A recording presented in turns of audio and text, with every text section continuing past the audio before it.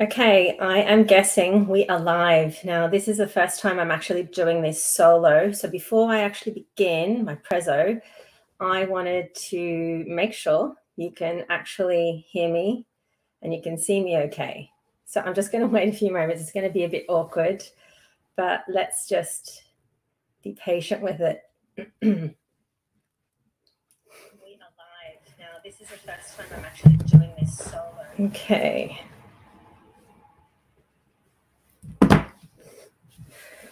Right, I'm going to assume everyone can hear me. So before I begin, I'm going to be sharing some slides which I haven't done before, so you may lose me on video. So before I get stuck into that, welcome to my career workshop series. It's a 7-part series and today's the first session. It's all about self-evaluation, but I'll be going through that shortly. Just give me a moment and I'm going to share my screen.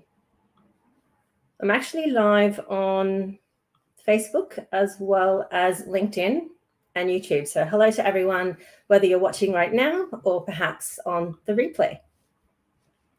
Hopefully you can now see my screen, but you probably can't see it as a presentation as yet, but you will be doing so shortly. So anyone with me who can say, yep, they can hear me, they can see me?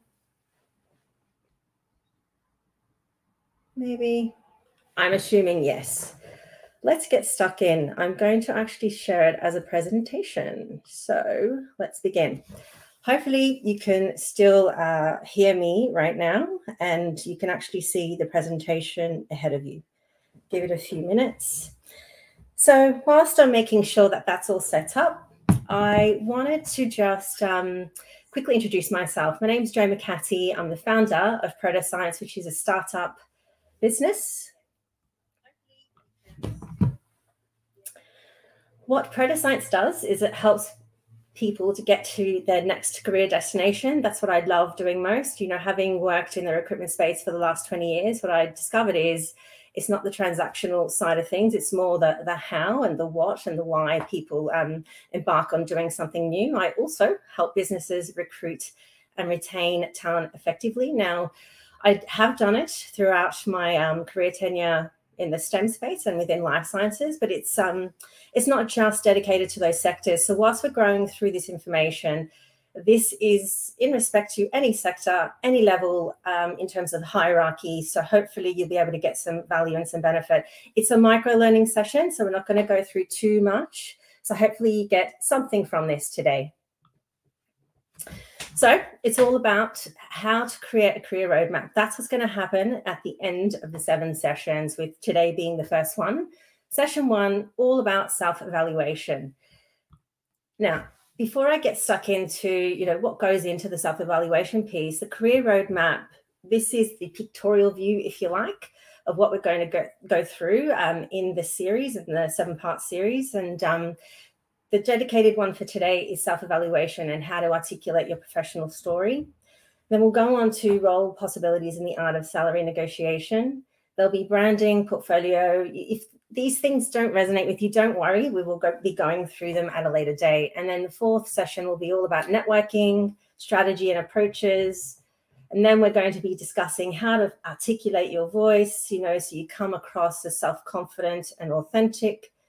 And then it comes to the point of actually creating your career plan. I don't know, I can't really make it interactive right now, but I'd love to know if any of you out there have ever actually had a career plan or a career roadmap that you've created. If you have, fantastic. If you haven't, at the end of the 7-part series, you'll be able to have one. And then the last session, it's all about how to continue to do these things throughout your career journey. Even if you are happy in the role that you're working in, chances are you're going to want to do something more moving forward. We all want to either elevate our career or transfer our skills. All I know is through the people that I've been coaching, career purpose is aligned to what they do in their life. And so it's important to have a career roadmap which allows you to grow and to contribute and to add value and impact, which is what everyone is seeking, especially these days with the changed market conditions that we're faced with. So that's the career roadmap. The 7 sessions will be going through all of this. I just wanted to give you a visual view of that in particular. Now, back to self-evaluation. You know this quote, I think it was Socrates that suggested it. Knowing yourself. Knowing yourself when it comes to your career is equally as important as knowing yourself in your everyday life. And the way I see it is, self-evaluation, it allows you to take ownership and take control back, not having to wait for others to validate your skill set. And knowing yourself and knowing what you actually want, it's the first step to creating the career roadmap. It's so important to be able to sort of understand what are the skills that you like using most, and then figuring out why is that? And, how do roles and opportunities actually tie into that? So let's go through the 7 steps of self-evaluation. As a key starting point, just making some time for yourself to actually articulate what are your skills, what are your attributes, and what are your traits. Now, I don't know what it is about humans, but we tend to love doing self-analysis, whether it's, the color blue denotes this part of my personality and therefore I'm a positive person. So doing an assessment will give you insights into yourself, what kind of leader you are, how you approach working on projects. What is it that you want to do in your working vocation that's going to actually add value and make an impact? So understanding what your very skills are, it's quite important to do that. And using an assessment of some kind to be able to give you more insights is quite valuable. Now, I'm not going to name drop any assessments to use, but there are many out there that you probably already have completed, and you will complete many more moving forward.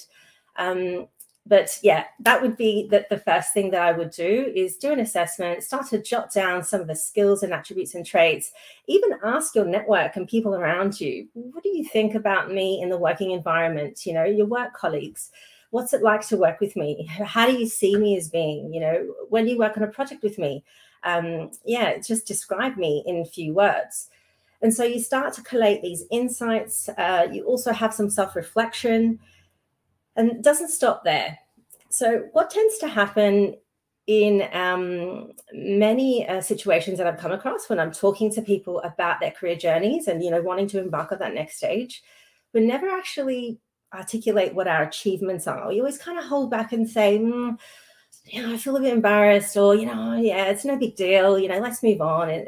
But really, I would like to challenge that status quo. I think you should sit and actually pick 2 or 3 achievements that you've had throughout your career journey and start to know what they are and how it actually made you feel, at that point in time. Obviously happy, joyful, you're giving people high fives and hugs.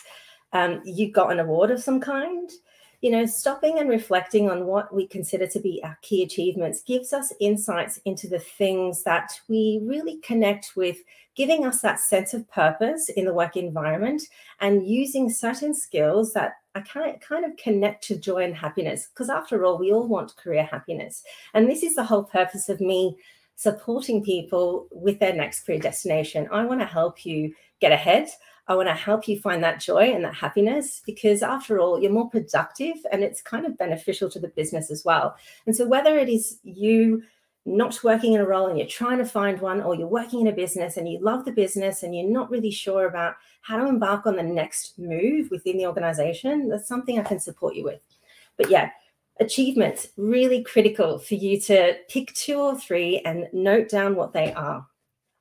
Now, moving on to the next section, defining moments, otherwise known as challenging situations that you would have come across. Now, in the work environment, you've probably come across a project or a difficult stakeholder. You had to influence them in some way. It's facing adversity and checking yourself to see who you show up as when that happens. Are you the kind of person that is unflappable? Or do you need some time to go away and process it? Or is it a fact of you freak out and you need to talk to people to get to that point of feeling quite comfortable and confident about what actions you need to take next? Defining moments could also be from life itself. So just think about three in particular that you would have come across in your whole life journey / career journey. Now let's move on to big decisions. Big decisions over the last 12 months. Now, as we all know, it's been changed conditions because of the C word. And we would have had to make a lot of decisions, whether it's on the personal front in the home environment or within our career and our vocation, remote working and flexibility. Some people had their roles impacted and had to find opportunities within this time. So what big decisions did you have to make in the last 12 months, and what impact did that have on you? Pick 2 or 3. Now, what does this all lead to? It helps you actually come up with some options when it comes to your career. So looking at the possibilities. So you're framing it in terms of, okay, who am I as an individual, personality-wise? Why do I have certain skills? It's because they're the things I'm good at. They're the things that I like to use because I'm happy to use them. Don't you want to, use more of that? Capturing achievements, defining moments, and big decisions. It all gives you a sense of who you are. So knowing yourself more and not waiting for someone else to validate what your skill set is. And by the way, usually when it comes to, the moment in time when you're having to do an interview, you may actually sit down and start to write these things because you're going to get asked certain questions and you're going to want to articulate it in a certain way. The way I see it, why wait for an interview to be able to articulate your professional story? This is the ultimate. I mean, I come across so many individuals, even myself, it's an iteration as you go along. When you describe what you've done in your career and the impact that you want to make moving forward, how you articulate professional story, TEDx style, if you like, we all want to be able to do that because we inspire others, but we also get the point across about what we actually want to embark on doing next. So, really quick micro session on self-evaluation, why it's so important to know yourself, know your skill set, and therefore it leads to actually knowing what you want. First step of the career roadmap. I know it's a whistle-stop tour. I'm very quick at talking. I'm a visual person. You could probably tell that's my learning modality. But if you found this useful, stay tuned. There'll be more. There'll be session 2 coming up next week at the same time. And I just wanted to do a little bit of a shout out. I've created a Slack community and I'd love for you to be a part of it. If you found this insightful and useful in some way, please go ahead and join. So I'm going to stop sharing for a moment now and see what you thought of that. If you thought it was useful, it was a quick whistle-stop tour. If you're wanting to go through self-evaluation in more detail, I'm happy to hear from you. So let me see if anyone's listening and I can, sort of take some comments. I see that, Ashley, you couldn't hear me, but Michael, you could. Thank goodness for that. Right. So that was really quick, 15 minutes. That's what you'll expect. Same time next week. Over and out for now. Take care.